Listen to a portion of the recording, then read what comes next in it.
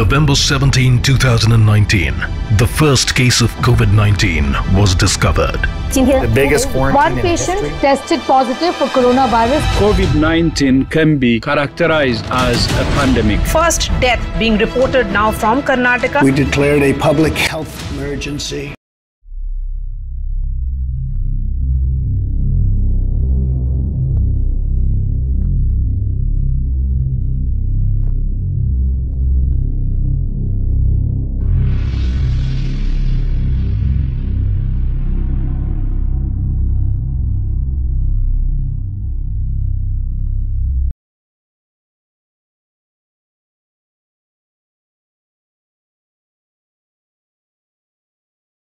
Hello everyone, this is our project BayMax and I'm going to give you a walkthrough of all the features in this.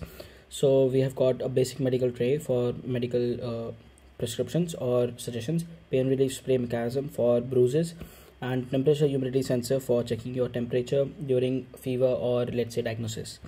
So here we are trying to create a 24/7 health checkup robot. So this is our team BayMax and we are aiming to build a semi-humanoid robot, and for that here is the demo. Hi Remix.